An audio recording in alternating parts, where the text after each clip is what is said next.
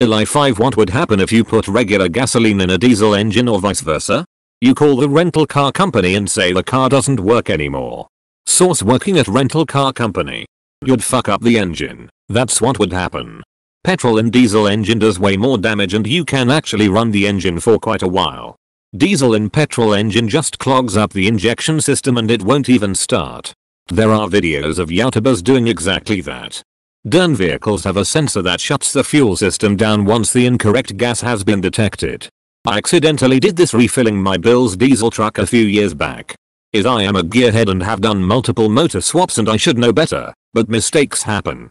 Still had to have it towed and the tank drained. Worked fine after. From experience, VW Jetta went to a full service gas station, got it filled up. They put in diesel.